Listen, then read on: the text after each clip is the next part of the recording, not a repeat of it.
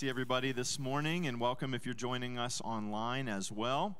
And we're going to get started with our service here in just a moment. So if you're in the back, make your way in, and we're delighted to have you here. I get to host today.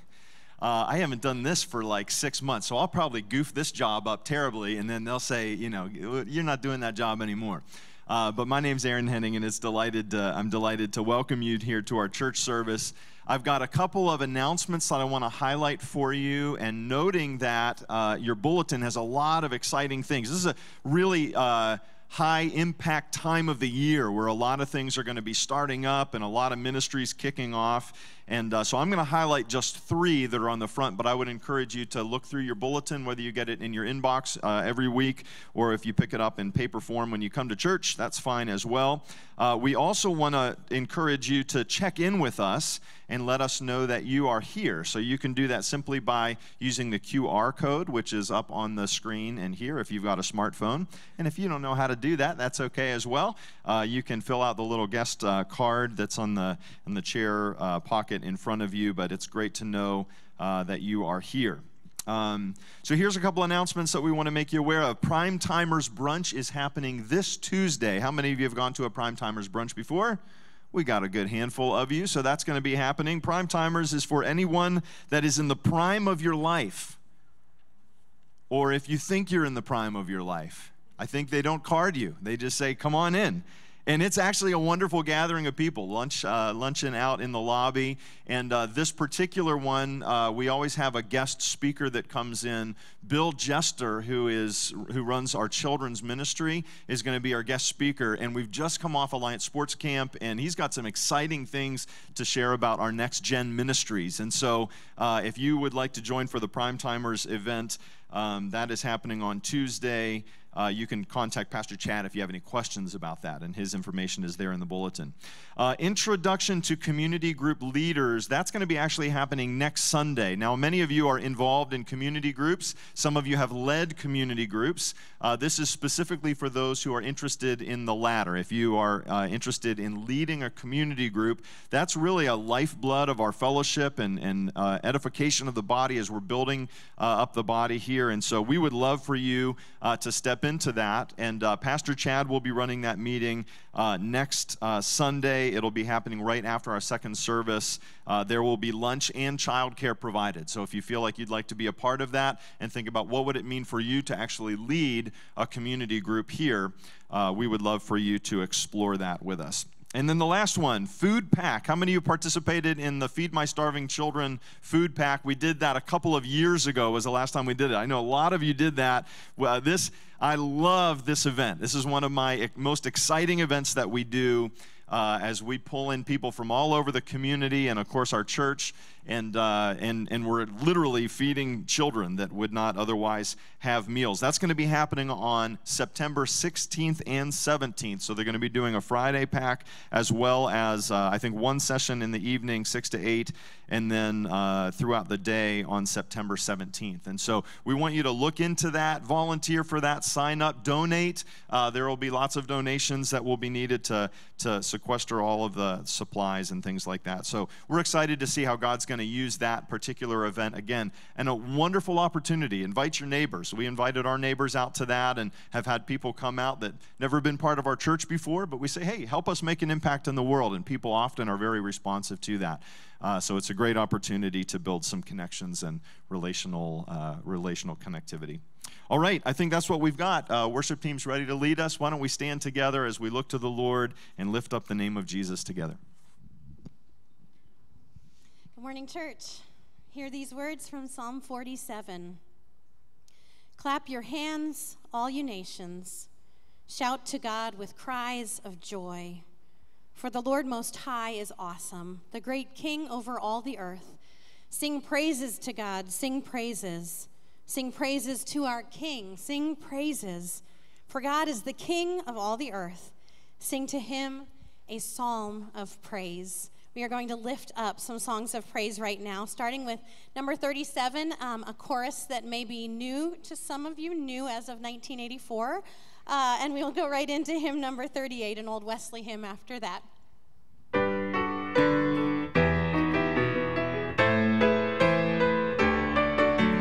You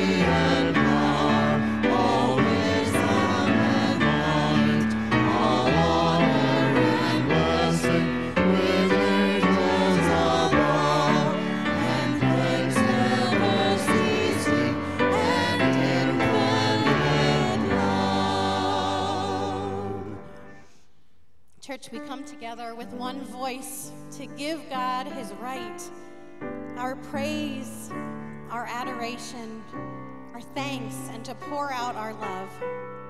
But we love him not because this life of faith is easy, but because he first loved each of us. So let's remind ourselves of that unfathomable depth of love that he gives us through all circumstances in our lives as we sing hymn number 606 together.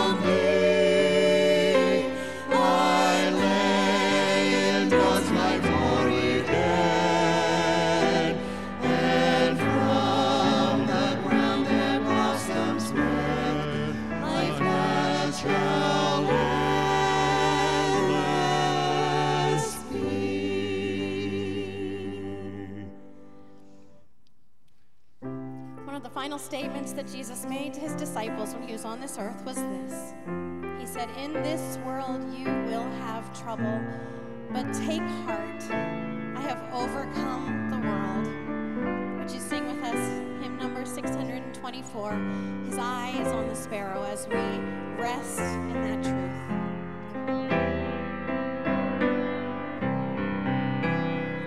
Why should I feel discouraged? Why should the shadows come? Why should my heart be lonely and long for heaven and home? When Jesus is my portion, my constant friend is He. His eye is on the sparrow, and I know He watches me. His eye is on the sparrow, and I know He watches me. I sing because I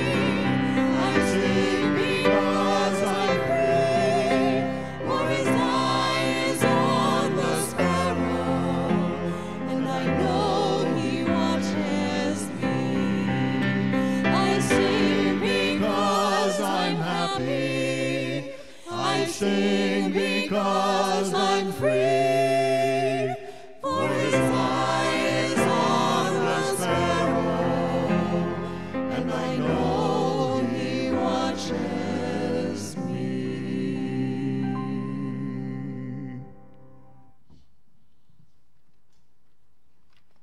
Amen. Cheryl, could I ask you just to continue to play over us for a moment as we pray?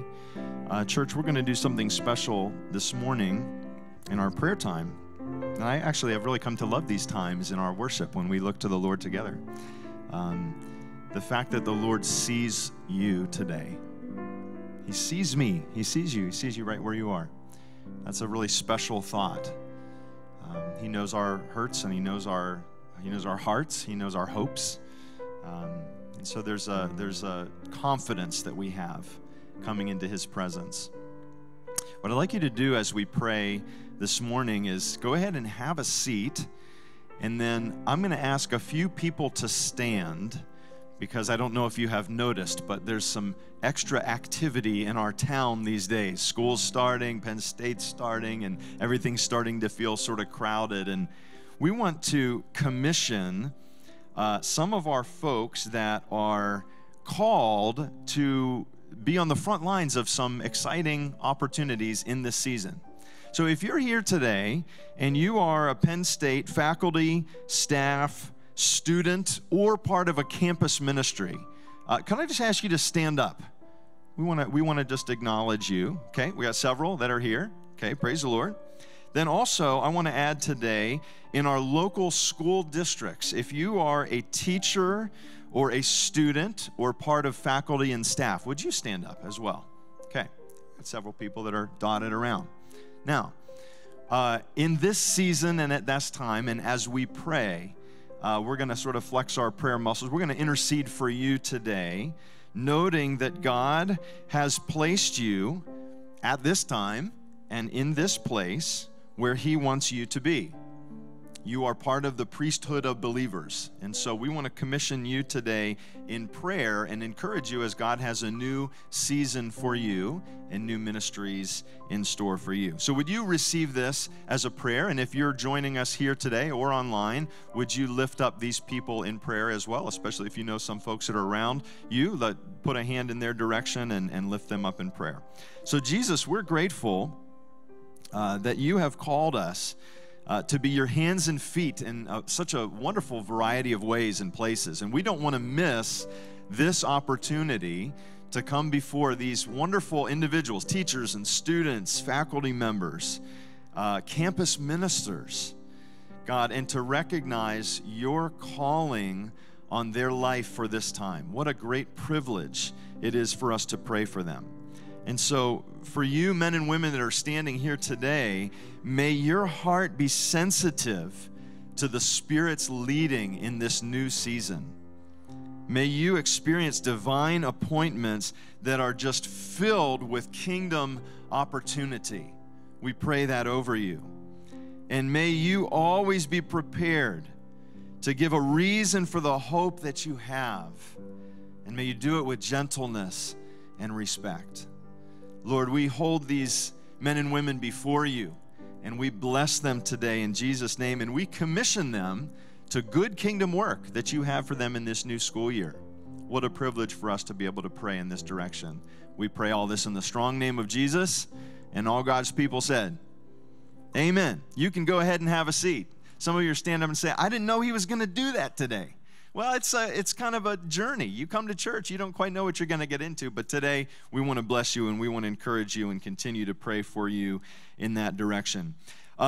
We have a real joy today, and I'm going to welcome Nate Howard to come up here in just a moment to bring the word to us. Nate Howard is our district superintendent, our super district superintendent. Little slip, but I think that's accurate as well. And Nate and his wife Sharon are here right up in the front, and just wonderful leadership. They've been in leadership in our district now for the last 4 years, is that right? And so Nate serves as a pastor to the pastors of the district. So he's my pastor. And we've had the privilege of having him here before, and it's always a joy. I talked to someone in the lobby who said, I just always love it when he preaches. And so you're in for a real treat today. And he's just going to jump into the series that we have been doing, Change Your World. And so he's going to be preaching to us from Acts chapter 5. I'm going to read the scripture. It's rather long, so if you would follow along, we have it on the screen as well. That we want to help you to be anchored in this today. And so I'll give that reading, and then I'll welcome Nate to come up and preach to us today. Acts chapter 5, we're going to pick up in verse 17 and read through verse 42. It says, "Then the high priest and all his associates who were members of the party of the Sadducees were filled with jealousy, and they arrested the apostles and put them in the public jail. But during the night, an angel of the Lord opened the doors of the jail and brought them out. 'Go stand in the temple courts,' he said, 'and tell the people all about this new life.' At daybreak, they entered the temple courts as they had been told and began to teach the people. When the high priest and his associates arrived, they called together the Sanhedrin, the full assembly of the elders of Israel, and sent to the jail for the apostles. But on arriving at the jail, the officers did not find them there. So they went back and reported. 'We found the jail securely locked with the guards standing at the door, but when we opened them, we found no one inside.' On hearing this report, the captain of the temple guard and the chief priests were at a loss, wondering what this might lead to." Verse 25, "Then someone came and said, 'Look, the men you put in jail are standing in the temple courts teaching the people.' At that, the captain went with his officers and brought the apostles. They did not use force because they feared that the people would stone them. The apostles were brought in and made to appear before the Sanhedrin to be questioned by the high priest. 'We gave you strict orders not to teach in this name,' he said, 'yet you have filled Jerusalem with your teachings and are determined to make us guilty of this man's blood.' Peter and the other apostles replied, 'We must obey God rather than human beings. The God of our ancestors raised Jesus from the dead, whom you killed by hanging him on a cross. God exalted him to his own right hand as Prince and Savior, that he might bring Israel to repentance and forgive their sins. We are witnesses of these things, and so is the Holy Spirit, whom God has given to those who obey him.'" Verse 33, "When they heard this, they were furious and wanted to put them to death. But a Pharisee named Gamaliel, a teacher of the law, who was honored by all the people, stood up in the Sanhedrin and ordered that the men be put outside for a little while. Then he addressed the Sanhedrin, 'Men of Israel, consider carefully what you intend to do with these men. Some time ago, Thaddeus appeared, claiming to be somebody, and about 400 men rallied to him. He was killed, all his followers were dispersed, and it all came to nothing. And after him, Judas the Galilean appeared in the days of the census and led a band of people in revolt. He too was killed, and all his followers were scattered. Therefore, in the present case, I advise you, leave these men alone. Let them go, for if their purpose or activity is of human origin, it will fail. But if it is from God, you will not be able to stop these men. You will only find yourselves fighting against God.' His speech persuaded them. They called the apostles in and had them flogged. Then they ordered them not to speak in the name of Jesus and let them go. The apostles left the Sanhedrin rejoicing because they had been counted worthy of suffering disgrace for the name. Day after day, in the temple courts and from house to house, they never stopped teaching and proclaiming the good news that Jesus is the Messiah." May God add blessing to the reading of his word this morning. And can we give a warm State College welcome to my pastor, Nate Howard.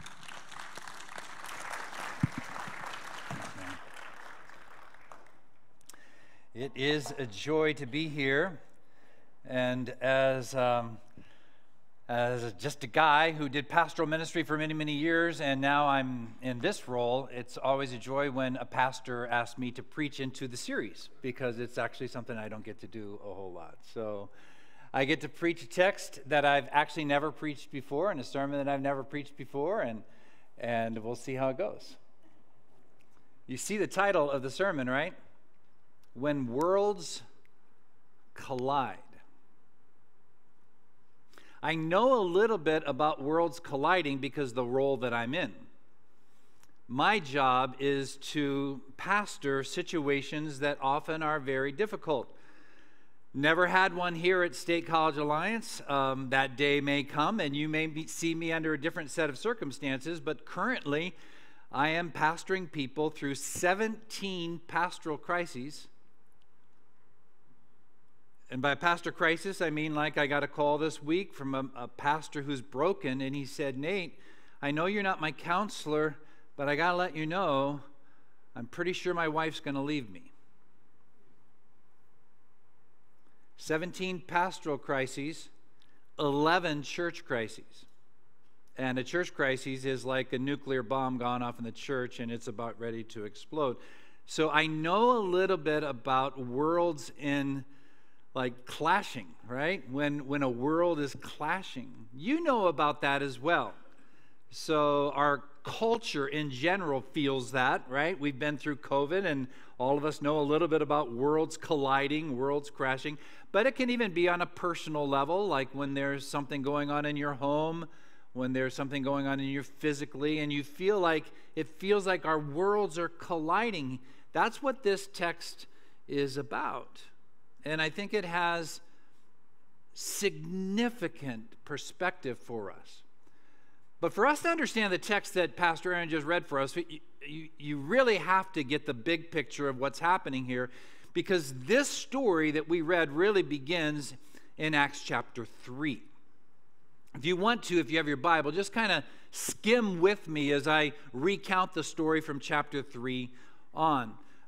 Chapter 2, you could say, starts the story because there's this new thing that's happening among God's people, that they are meeting in the temple courts. And again, that starts in chapter 2. But chapter 3, they've come together as a people. And you have to understand that the church did not consider themselves something other than Jewish.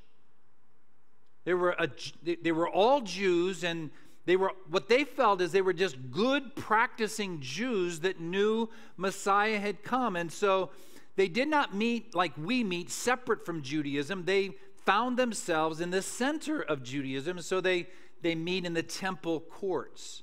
The portico of Solomon would be a typical place where they would meet. And so chapter 3 starts with them moving towards that, and as they're at the temple gates, they see this lame guy, and God does a miraculous thing, and he's healed in Jesus' name. And it brings a big crowd. And so the rest of chapter 3 is Peter preaching to all of these people that are gathered because they've seen this wonderful thing. Chapter 4, Peter gets arrested. And here starts this theme. And I would want you to note the last verse that Aaron read, because it's the bookend of it. So chapter 4, he's arrested, and the big thing is, what are you doing preaching in Jesus' name? Stop it. Don't preach in Jesus' name. You see the collision of the worlds. And do you remember where it ended in chapter 5, verse 42? They did not cease speaking in Jesus' name. That's the big context.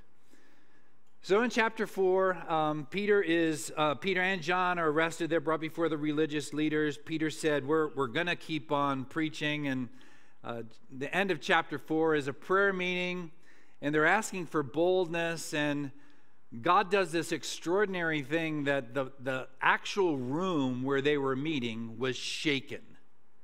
If I had time, I'll tell you a story where one time in Ecuador that actually happened to us as well. A Holy Spirit move that was so strong that literally it felt like an earthquake. And the only people that felt it at the campground were the people that were gathered in the room together praying. So that's like a whoa. And it says at the end of that text, they went forth preaching boldly in the name of Jesus. You come into chapter 5, the Ananias and Sapphira story. Coming out of that, it talks about how they're meeting regularly in the temple, house to house, proclaiming the name of Jesus. And then we get into our text where the Sanhedrin, these are the big shots, these are the religious rulers, they arrest all of the apostles. And they bring them in, they put them in prison, and miraculously an angel shows up and sets all of those apostles free. And the first thing they do is they go back to the temple to preach the word of God, to preach the story of Jesus again. And so the guards go to look for the apostles in the prison. They can't find them. And they come back to the Sanhedrin and said, where are they? And someone says, well, I think they're in the temple. They're doing exactly what you told them not to do. And so they bring them in again, like cautiously, because they're afraid of a riot.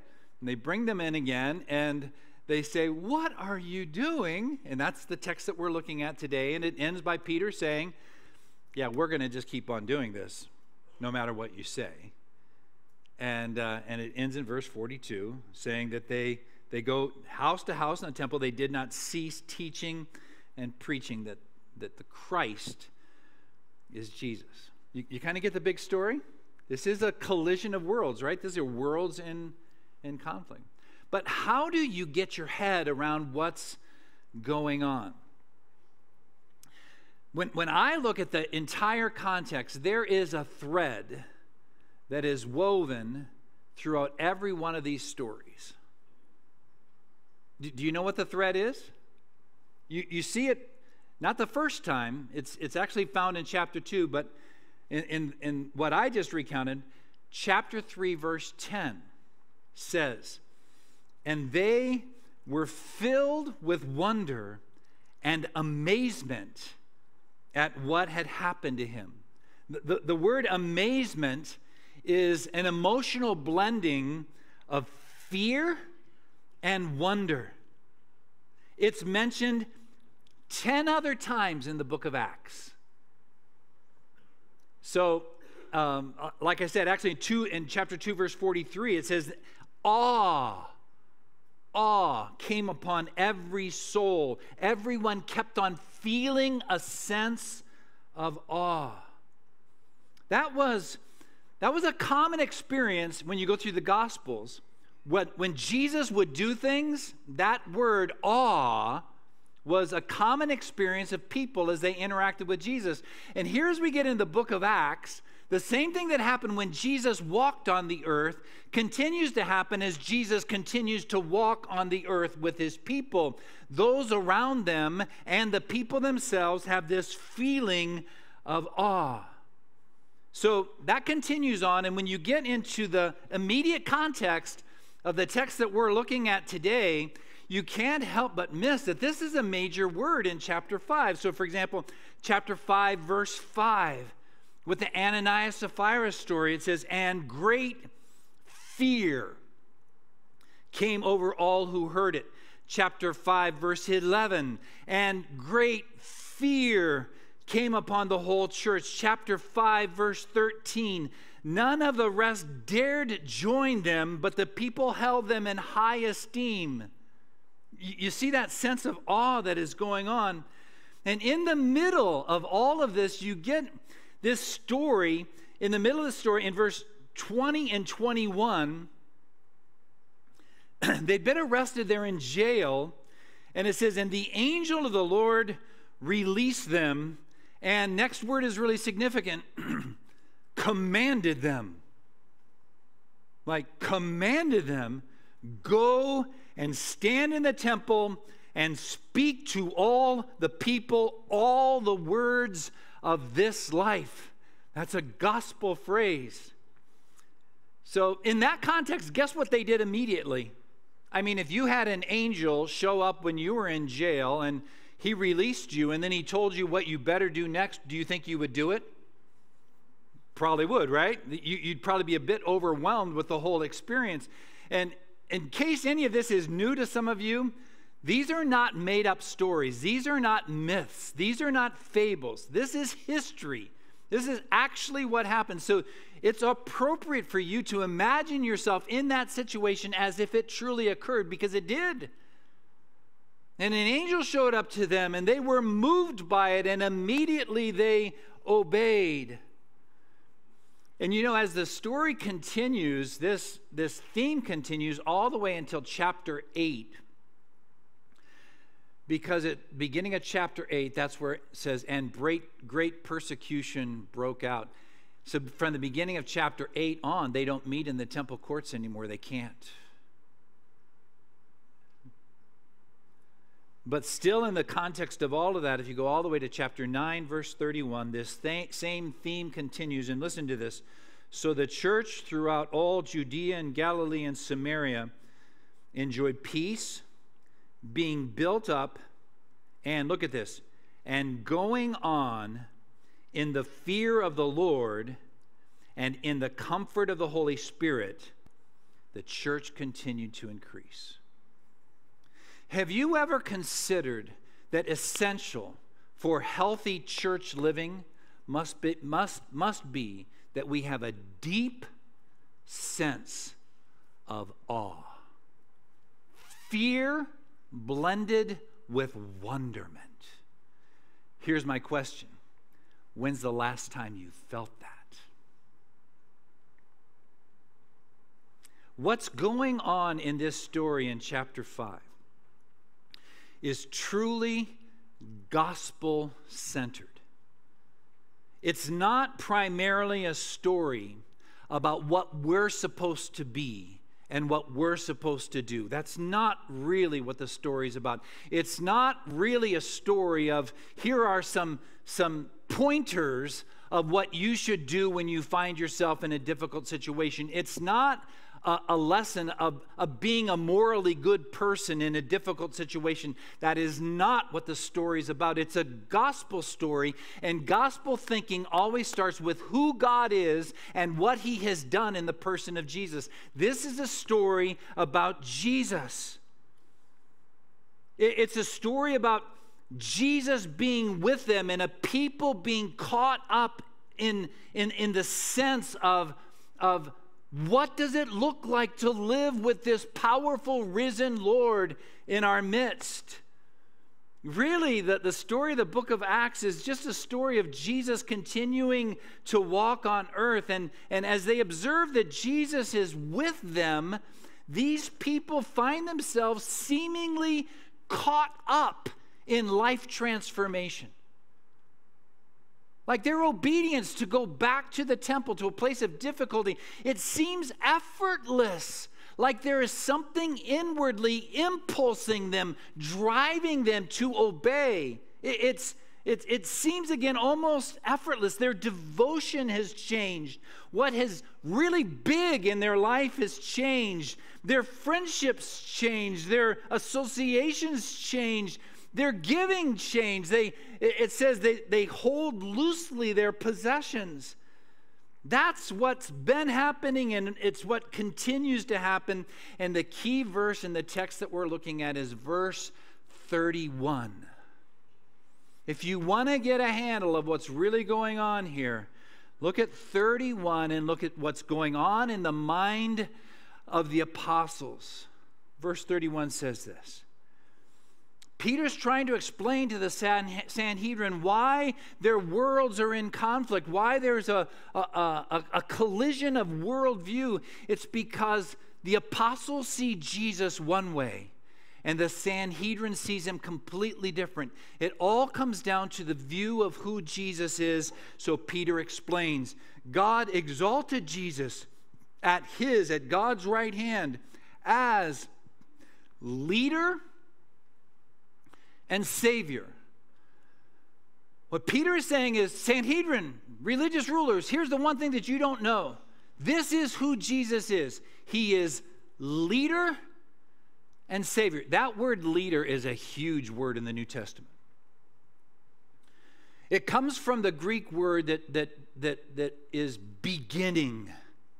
So, for example, when you go to Revelation chapter 21 and 22, and you know this phrase where Jesus says, I am the Alpha and Omega, the beginning and the end, it's the same word. And the beginning doesn't just mean that Jesus has been around for a long time, which he has been around for a long time. He's the firstborn of all creation. It's he's the one that owns the whole thing. He's the one that's in charge. If ever you want to know if you're living right, the answer is, am I living properly aligned to the beginning, to the one who sets all things in motion, to the one who is in charge of all things? And Peter is saying to the Sanhedrin, here's what you don't get. You think you're the beginning, or you think Moses is the beginning, or you think the law is the beginning, but something revolutionary has happened. Jesus is the leader. He's the beginning. And it's so nice to know he's also the Savior. He's the rescuer. If you feel like you're in a situation that you can't get out of, here's what you need to know. Jesus knows what to do, and he'll rescue you, and he'll save you to that end. That was Peter's message to the Sanhedrin. And then the rest of the text says, and that knowledge of who he is calls for a response. Repentance. Do you know what repentance means? I'm sure your pastor has illustrated this a million times. Repentance is you were walking in one direction, you get an aha moment like, whoa, I'm going in the wrong direction. Like my life is completely misoriented and disoriented. And so repentance is you turn around. It's a change of worldview, which results in a change of direction. You see, when you come to the understanding of who Jesus is, that he's leader and Savior, it always calls for, say the word, repentance. It always calls for a change of direction. And Peter's simply calling them, don't you understand who you're fighting against? This collision of worlds is a collision of your world against the leader, the beginning, and the Savior, the rescuer. That's Peter's message. If you want to get the story of Acts chapter 5, simply define it this way. It's a story of awe. It's a story of being enamored. It's a story of being swept away with a person, with who Jesus is. And filled with awe in the person of who Jesus is, it makes one thing important. Filled with awe, who Jesus is becomes biggest to us, so that the most important thing is that we would represent him well. That's the story.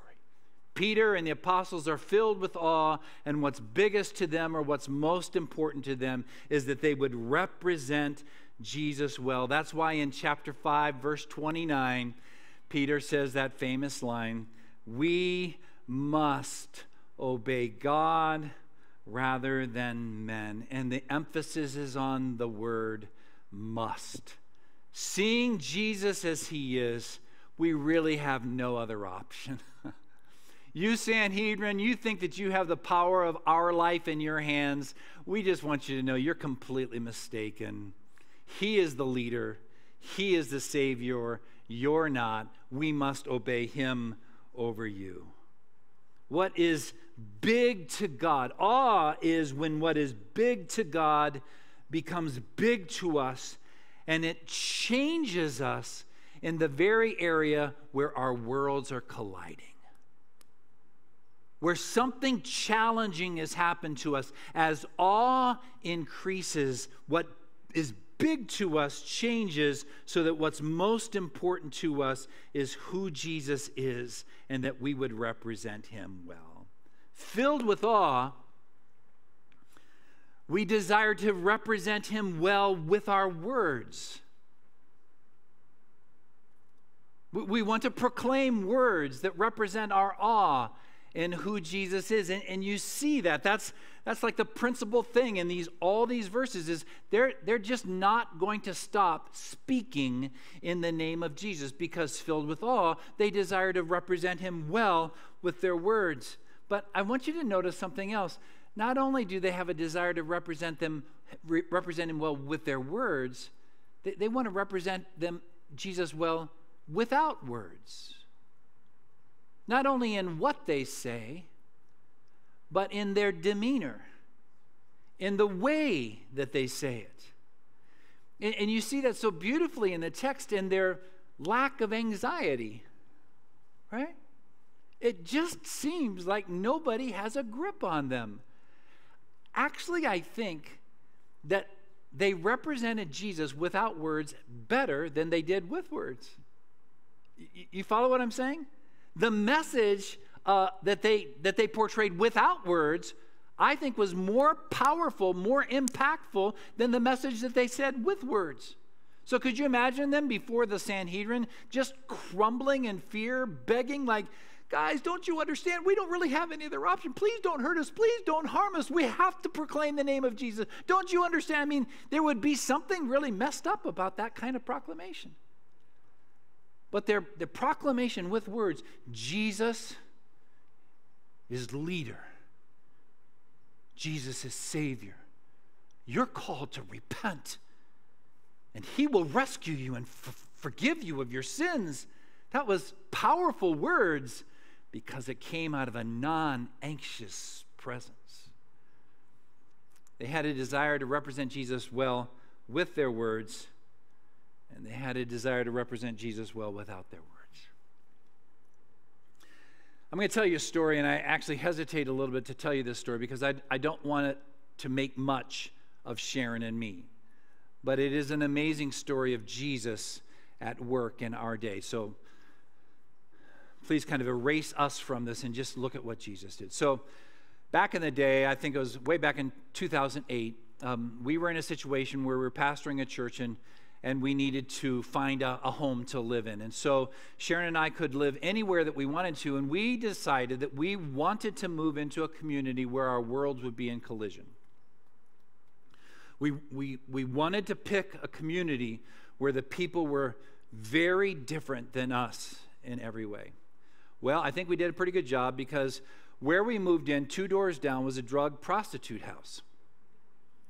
We moved in May, and by November, we were wanting to get to know our neighbors, and so we had this, now I look back on it, this crazy idea that we were going to bake banana bread and give it to our neighbors, and it was my job to take the banana bread to the drug prostitute house.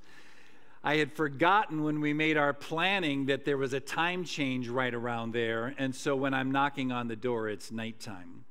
You know, it was 5:30 or whatever, but it was dark. And so I knock on the door, and I get no answer. Well, you don't know me very well, but I don't give up real easily. So I knocked on the door again, and no answer. And I basically end up beating on this door. I'm this white guy, right? You know, kind of this big white guy, and they probably look through the mirror, and when they see big white guy, what do they probably think? Right, I'm a cop or something like that. So I'm beating on this door. I don't know if I'm doing the whole thing really well. Eventually they crack open and they just say, "What do you want?" And my answer was, I'm your neighbor. I have banana bread for you. Happy Thanksgiving. Like, it didn't go so well. We had other neighbors that as we got to know them, and we were real intentional trying to do things on our street, they would come to us and they'd say, "So you're a pastor?" And I say, "Yeah." And they say, I just want you to know we'll be nice to you and everything like that, but we will never come to your church.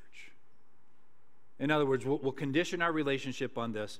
Like, please, not please, we're just telling you, never invite us to church. Don't talk to us about religious things. So you see, there's this collision of worlds. Right next to us lived Crazy Roger. Crazy Roger is... he's just crazy.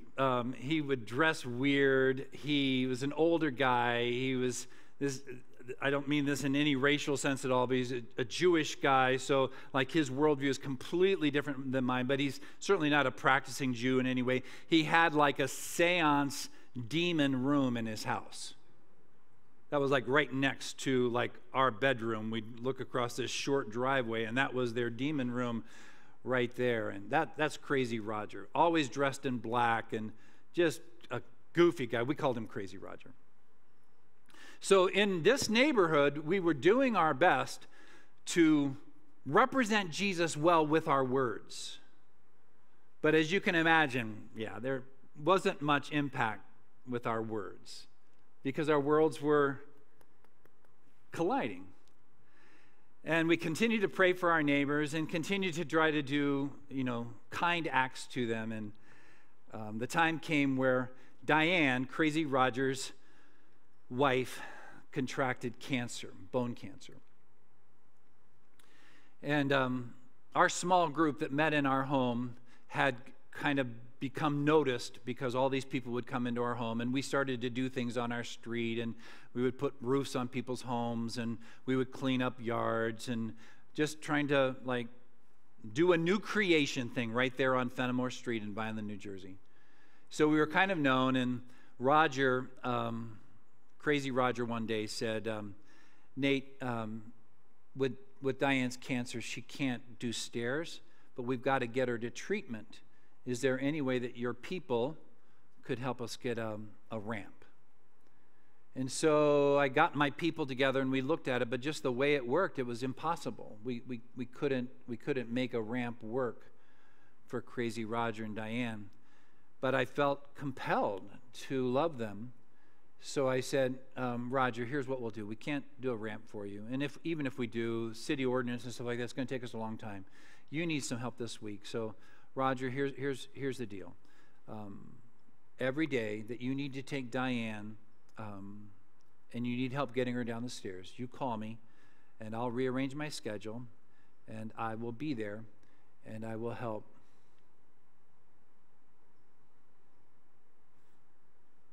I'll help Diane get down the stairs.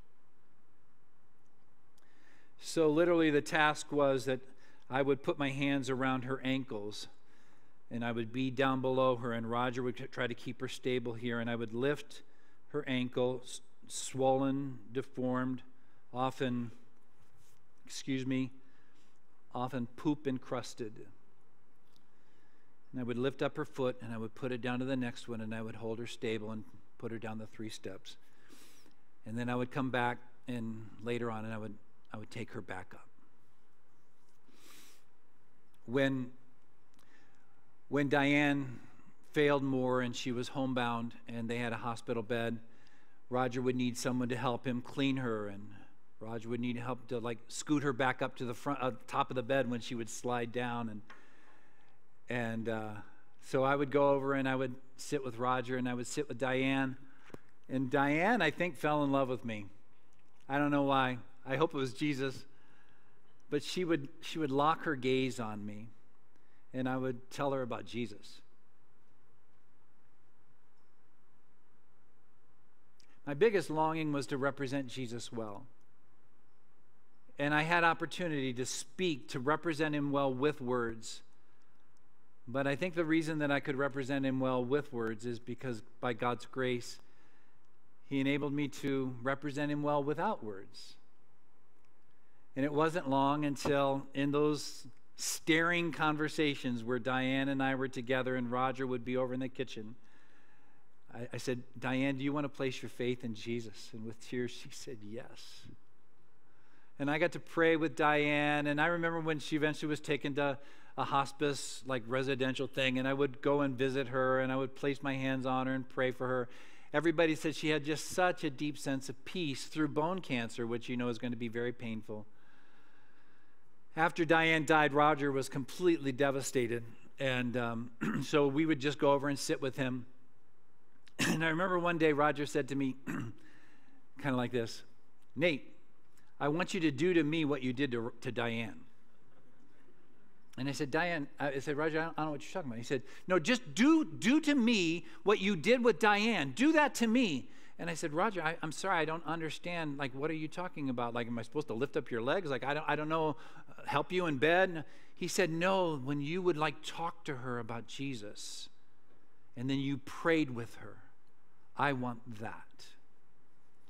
And this crazy guy, who at that point, literally when we were going to the home, had his little demon room, little seance room. In that very home, he prayed to receive Christ as his Savior. He started going to our church. He cleaned out the room. It was a couple months ago, we were back in Vineland, and my wife is kind of crying because she loved our street. I mean, Sharon was really the impetus for all of this. She loved the people on our street. We still do. And so we would go back to Vineland and we go to our street. And I saw Roger one day when we were just driving through the street. And I said, I got to pull over. And so I got out, and Roger was going up, like trying to get up his stairs, still didn't have a ramp. And he's an older guy. And I said, Roger. And I'm yelling at him, Roger. And he looked at me like he didn't recognize me. I said, Roger. And he just like started to weep. Nate, come in. And I had to literally go someplace else, so I spent just maybe 10 minutes with Roger, and I said, Roger, I have to go. And he said, no, you can't go. I said, Roger, no, I really have. No, you can't go. And I said, Roger, I'll come back. And he looked at me, he said, will you promise me, Nate? Will you promise me? Will you promise me that you'll come back and stay with me for a long time? Do you get the point? Again, please erase us from that. Just the point that I want you to get is that when you get a taste of who Jesus is and the awe of who he is, what becomes biggest when worlds are colliding is that you would represent him well with your words and without your words. And there's nothing more important to you than representing Jesus well. And the truth is that when we pay attention to when our worlds collide, the battle there is a battle for awe. It's a battle for what's biggest to you. And sadly, what happens in that moment is our convenience sometimes is what's biggest. Or being right is sometimes what's biggest. Or honestly, sometimes our political persuasions become what's biggest. Like we just have to get our point and show them that we're right, and we argue with them to let them know that they're out of favor because they disagree with us. And all the while in the collision of worlds, what's become most important is literally something other than representing Jesus well. Look again at the text. Did Peter ever make it personal about them? He just simply, in a non-anxious way, said, guys, this is the truth, and we're not really intimidated by you at all. And his message had punch. Here's the truth. If you lose your awe for Jesus, you will lose your voice. You lose your awe, and you will lose your impact. A heartless faith is a weak faith. It just doesn't do much at all. It doesn't change much at all. But a heart-filled faith is powerful. And it's the very power of God. Cultivating awe. I don't know, Aaron, if you've ever told them the story of Blaise Pascal. Any mathematicians in the room? Every mathematician knows who Blaise Pascal is. Blaise Pascal had sewn into the lining of his jacket that he wore every day a note. He didn't share it with anybody, but he kept it right there, close to his heart. I want to read you what Blaise Pascal kept near him to cultivate awe. The year of grace, 1654, Monday, 23rd November. From about 10:30 at night until about midnight, midnight. Fire. God of Abraham, God of Isaac, God of Jacob, not of the philosophers and of the learned, certitude, feeling, joy, peace, God of Jesus Christ, my God and your God will be my God, forgetfulness of the world and of everything except God. He is only found by the ways taught in the gospel, grandeur of human soul, righteous Father, the world has not known you, but I have known you, joy, joy, joy, tears of joy. Do you get a bit of awe in Blaise Pascal? And it was Pascal, the great mathematician, the great man of logic, who said, "The heart has its reasons, which reason does not know." I'm not at all encouraging you to have a reasonless faith. I'm not saying that we shouldn't use our head at all, but the driving force in the book of Acts is fire. It's fire. And it says that when they saw the boldness of Peter and John and perceived that they were uneducated, common men, they were astonished, and they recognized they had been with Jesus. I'm not saying that you don't speak for Jesus until you feel like it. But if you keep in mind that you are designed to be a person who is driven by awe, then even when you lack a sense of awe in who Jesus is, it will influence you. And you'll speak out of a repentant heart saying, I don't even feel deeply enough about what is essential in life. Lastly, I'll say this and then I'll pray. This is not really a message on a how-to.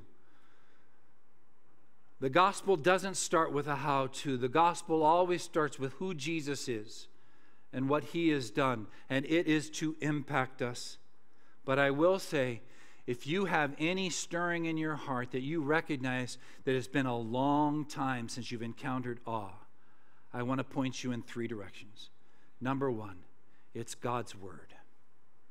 It's the written word of God. But you read God's word to find awe.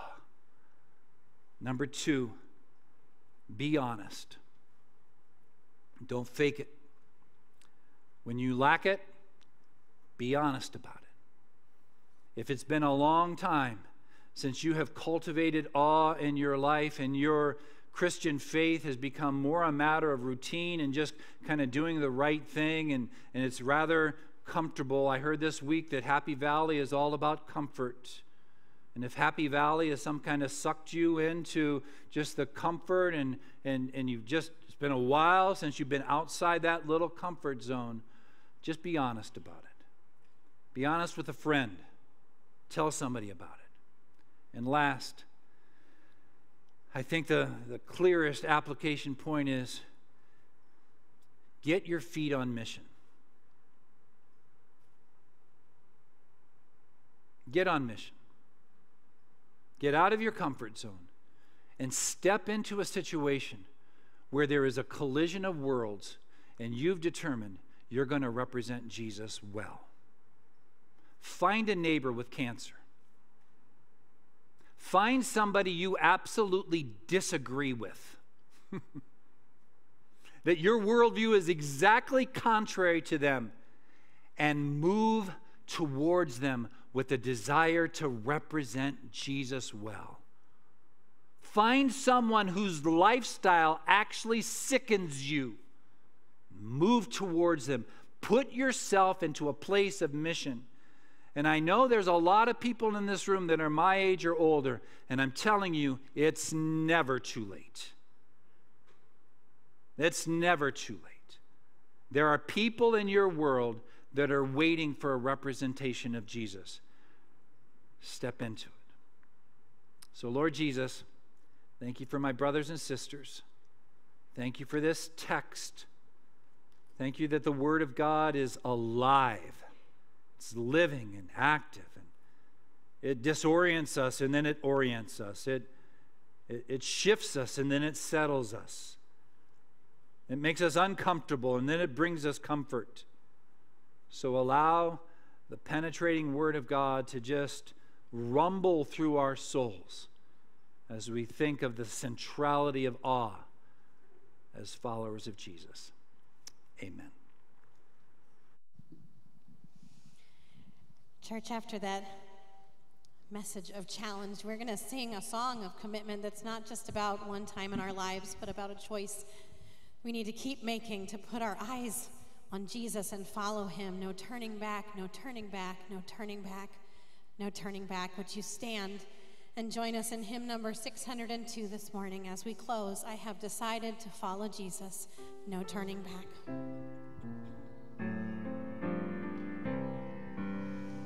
I have decided to follow Jesus. I have decided to follow Jesus. I have decided to follow Jesus. No turning back, no turning back. The world behind me, the cross before me, the world behind me, the cross before me, the world behind me, the cross before me. No turning back, no turning back.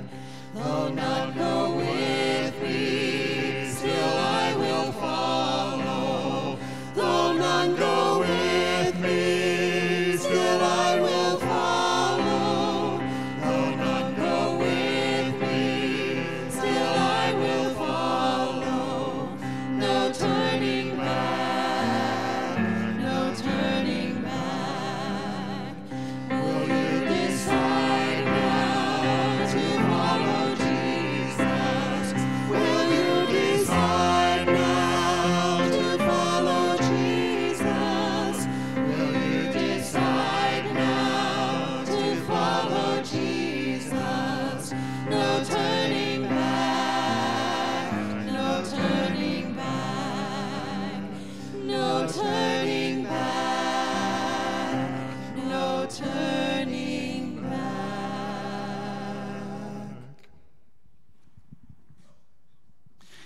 Is the Lord rekindling something in your heart this morning? I hope that you're encouraged as you're walking with Jesus. If you need to spend a little time with him today, we want to encourage you to do a couple of things. Maybe you need some time just on the mercy seat, just to come forward at the end of the services to be with him. I do that frequently, just to say I need the Lord to speak in my heart and rekindle some work in me. It's been a long time since I've sensed the awe of his presence, so that's a good thing for us to ask. Maybe that's something that you would take with you even as you go today. If you need a prayer partner, we've got folks that will be up here on either side of the platform after the service. If you've got a special need, don't leave with that need. We'd love to pray with you and to pray for you, to pray over you. That's a beautiful thing to take advantage of today. We want to encourage you in that. And if you're joining us online, you can click the prayer button as well. And we've got some folks on our prayer team that would love to pray with you. I want to leave you with this benediction. This is the ancient benediction from number 6 that we've given many times, but I love this idea of his face being turned toward us. And so may the Lord bless you and keep you. May the Lord make his face shine on you and be gracious to you. May the Lord turn his face toward you and give you peace. Have a wonderful week, and we look forward to seeing you back here again very soon. God bless you.